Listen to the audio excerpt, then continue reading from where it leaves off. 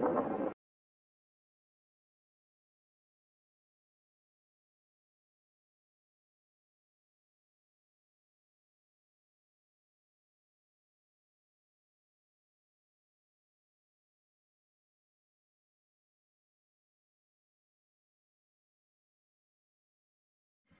welcome. This is a slightly different build. This is the Angel Wings Designs Micro Runt. Now, this is a beta build. Andy from Angel Wing Designs asked me to have a go at building the aircraft. I got no instructions. I've got a very basic wing dimensions, but as with all the Angel Wing stuff, the laser cutting is so good, the wing virtually jigged itself anyway.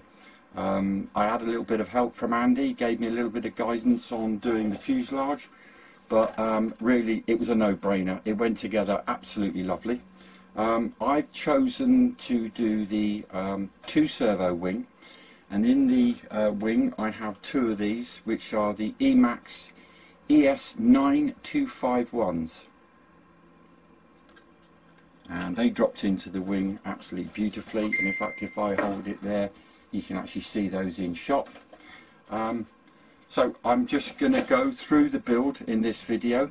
One other thing I will going to touch on when we get to the end of the build is I'm going to touch on using different batteries, because not like the other microgliders, virtually the fuselage is cavernous for what we want to put in.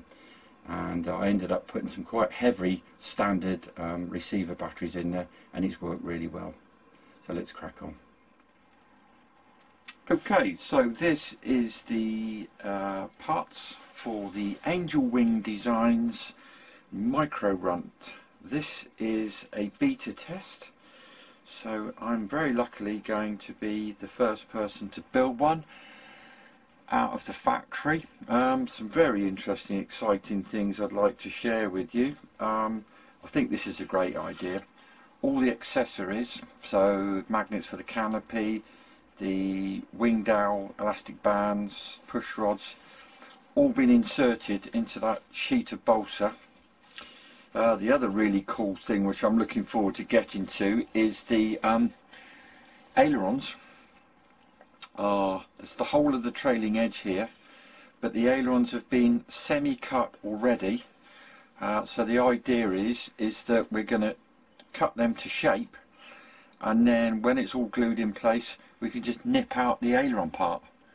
Fantastic idea. So I'm going to have a look at the plans and then come up with some steps.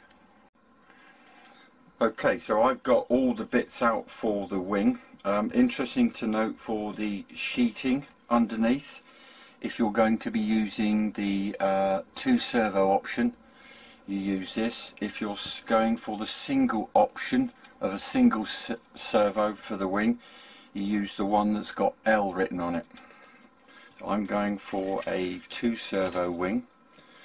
So the first thing to do is to fit the bottom sheet and make sure that that is square, fitting over the plan. And as again before with all the these jig typed, if you just make sure that that is square, butted up against the line there, everything else will fit into place.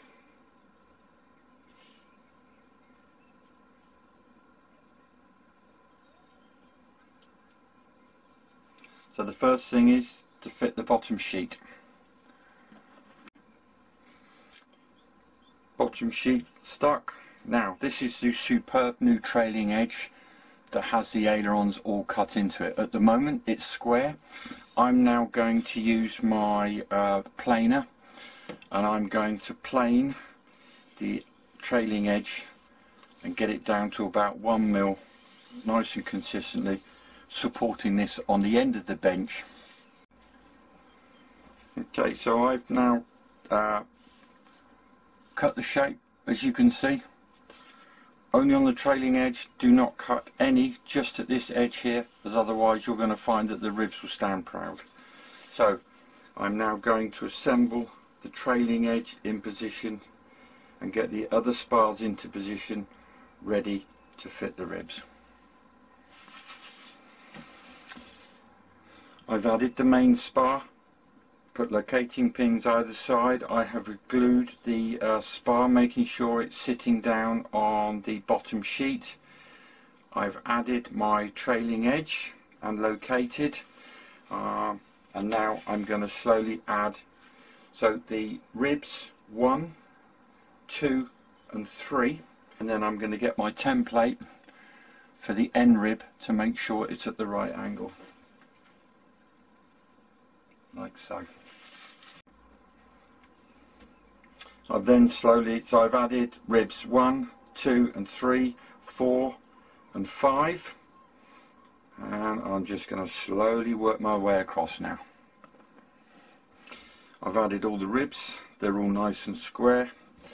Make sure that all the ribs are square, and now the leading edge. This is R for root. I'm going to put some glue on every one of these little sections, and then I'm going to fit that up to there like so, and then push some pins in place to hold it in place. So I've cut out the 6 blanks for the tips, and they are going to be glued like so. Just make sure that you get them all nice and square, and again, best tip, use a wood glue, don't use super glue, or if you do use super glue, just super glue in the center, because it will make it harder to actually sand them. So I find the wood glue is far better. Okay, so I glued the 3 tip blanks together like so, and then they've been clamped and glued to the end of the wing tips. Before I join the wings, I'm going to sand these to shape, because it's just going to make it a lot easier to work with these when the wings are not glued. Okay, so the next step is we need to add this strengthening spar, connecting spar, and the way I've done that is I've used my Dremel, and I've just literally very carefully cut a slot down to the bottom sheeting.